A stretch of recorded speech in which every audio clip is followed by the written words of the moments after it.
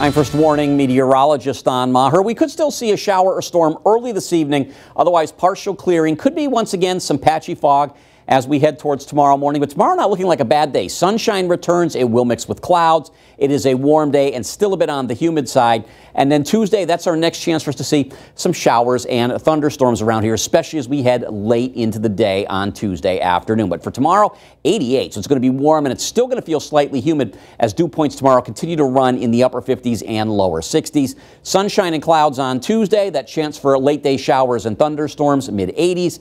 And then we're in the lower 80s on Wednesday. Wednesday looks like a nice day. Fair amount of sunshine, upper 70s and lower 80s for high temperatures, so it will be fairly comfortable. But then we do it over again with the showers and thunderstorms later in the day on Thursday as a cold front begins to approach. So once again, be watching for that threat. But the good news is, as we head towards the end of the week and into next weekend, right now we're looking sunny, dry, and comfortable.